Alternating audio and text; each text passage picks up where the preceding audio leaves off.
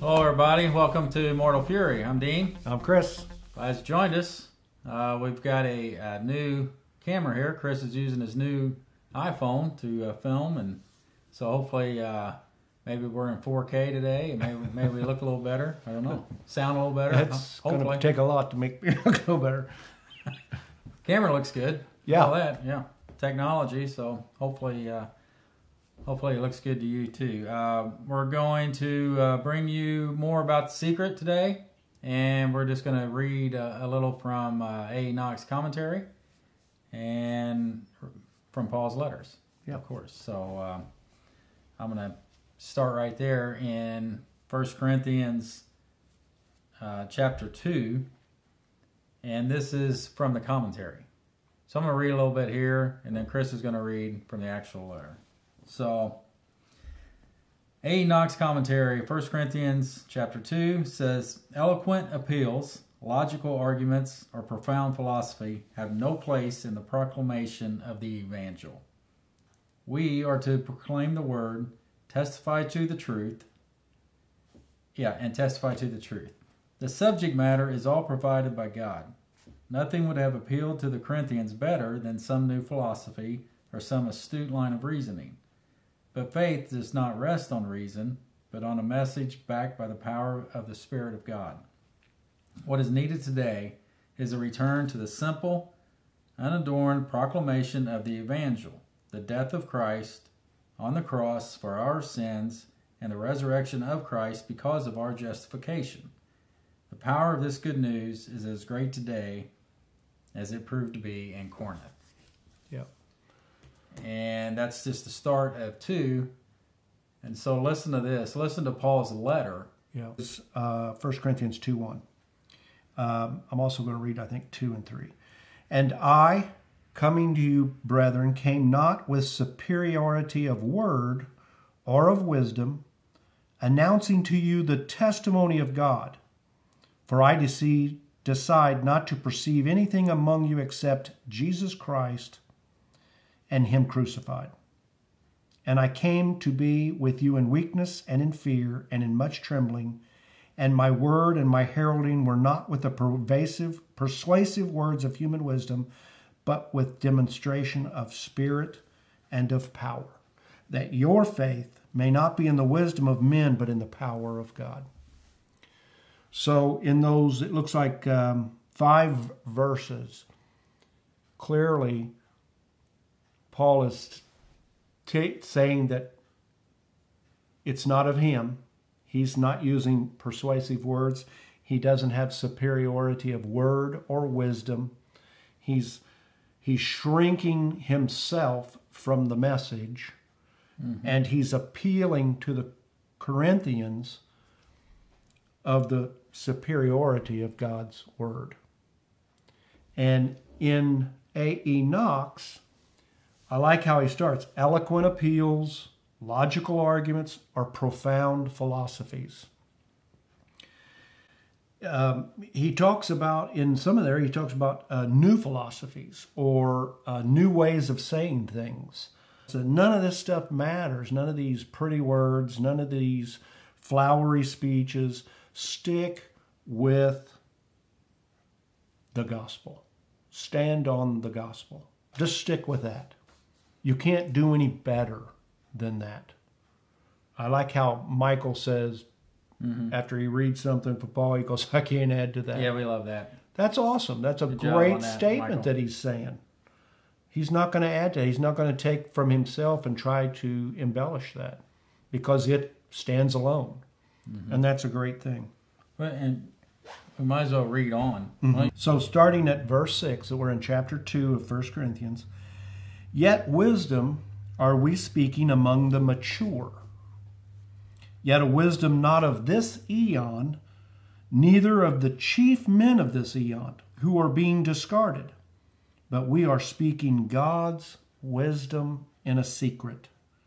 Wisdom which has been concealed, which God designates before the eons, for our glory, which not of the chief men of this eon knows, for if they know, they would not have crucified the Lord of glory. So again, we are showing how superior God's wisdom is to man's. We are talking about this eon. Yeah, we're still in this. We're still in the same eon. We just mentioned that this letter was written 53, 54 AD. And this is the eon that Christ was crucified Right, in. nothing's changed Nothing's changed. within our time, right, within Right. this message. And like Dean was saying off camera, imagining who these people are in their mind when they're reading Paul's letters, they're thinking of the chief men in their immediate population, their chief scribes, rabbis, kings. That's who they're thinking about while they're reading this. Now we go forward to our time. We're reading it, and we're thinking of all of the people, chief people, and where is their wisdom in this message? And we're being told by Paul, or excuse me, by A. Enoch, keep it simple. Stay with the message. I love that he says we are speaking, but we are speaking God's wisdom in a secret. Wisdom which has been concealed. Concealed by who? Who's concealing this message? And then who's hearing this message? Whose ears does this message prick? People ask us, well, why are you guys right? How do you have it right? Why aren't, and everyone might think they have it right. So that would be something to consider or challenge yourself to see if you really believe the things that Paul's talking about. Do you believe those simple truths that you are in Christ and Right. That we are ambassadors. death, burial, and resurrection of Jesus Christ is sufficient. Right. And does provide salvation. It does take sin away. Because like being in Adam, you're also in Christ. The same things that apply to us in Adam can apply in Christ. So you can look those things up and see if you really believe that. Right. Or if you're under the message of, like my past and my own self-inflicted desires was constantly about things, what do I need to do? What must I do? And now looking back, the messaging that I got was a lot about that. A lot of times scripture is used, but the approach, the approach present that Chris was talking about earlier, the approach is what you need to do, what you must do to believe these things. Right. And it's all about you. A response. Right. Instead of seeing what Paul's saying, what's been done by our Heavenly Father through His Son. Right. He mentioned, Dean mentioned the approach present. My brother Jason shared with me this week. He sent me the link to Biblical Resources, Clyde Pilkington's site. Clyde Pilkington, The Approach Present was the name of the video. And he asked me if I get a chance to watch it. It's a 44-minute video. I'll link it. It's fantastic. I'll link it. He'll link it. This is what we're talking about, this secret, this wisdom that, speaking God's wisdom in a secret that has been concealed. Listen to this here. From an article here. Substitution or inclusion? This may wrap us up here. Yeah. We'll see. God's method of salvation is inclusion, not substitution. That's a really big thing. This is a neat article. Yeah. Christ does not take the place of each sinner of the race as though he were a mere man. He displaces Adam, and his work affects all, even as Adam's has done. He is the second man, as though none had intervened between him and the first. He is the last Adam, in whom there is a new humanity, which will be blessed by his one sacrifice, even as the old humanity was doomed by Adam's single transgression. So that's part of in Adam, in Christ. Yes.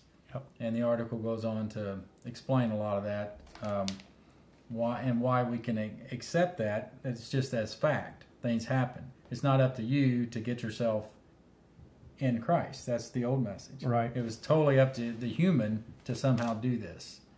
The why of salvation may be answered by a single word. That's love. That's the why. So God set this all up. Yep. And God is love. He loves you. Loves all his creation. He knows what he's doing. It does look messy at times. It does get confusing, heartbreaking when we see what we're subjected to, evil, sin, death, and all that. But there's a reason behind it, to set up this great salvation and to know his love. Right. And we believe in a justification of all of that evil. And it's going to blow your minds when that justification comes to a realization.